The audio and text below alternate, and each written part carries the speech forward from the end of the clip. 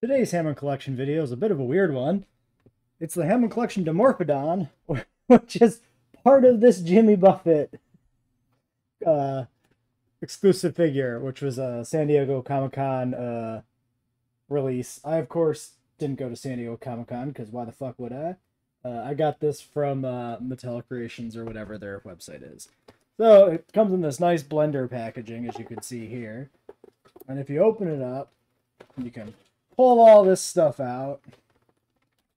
You can immediately discard Jimmy Buffett in lieu of the Dimorphodons.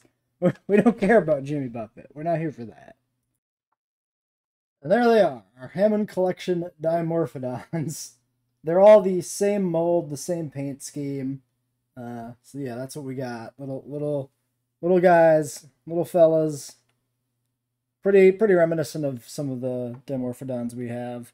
And then, of course, the blender and Jimmy Buffett, they just go in the trash. We're only here for the creatures. This is all we want. Now, of course, we've reached the part of the video where we have to tear rake this. We're not going to do any comparison to existing material because, well, one, the Dimorphodon doesn't really have very good examples, at least not for the version. Like, you can get some good behind the scenes of the animatronics from Dominion, like the one puppet or whatever, but like there's not really many good shots of the version from Jurassic World. So yeah, I mean, it's fine. It's low enough res. We can't look at it too much. I'm gonna put it in D tier. It exists. It's not much. It's not like bad. It's gonna go at the top of D tier, but it's just a little guy. It just doesn't do anything. Like, where else could we possibly rank this? Let's be honest here. Ultimately, it has to go below the Amber Collection version of the Dimorphodon, just because, like, how could it not, right? It's the Amber Collection one is a real figure, and this is not that.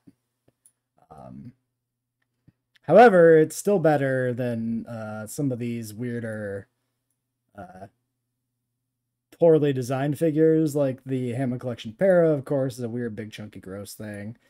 And like some of these repaints are pretty underwhelming, and like at least this Dimorphodon figure. So here's an interesting comparison, right? The copies from the Amber Collection versus the Dimorphodon from this Hammond Collection, and like the Dimorphodon is at least it looks more like the creature proportionally than like these awkward big-headed compies. So yes, Dimorphodon D rank.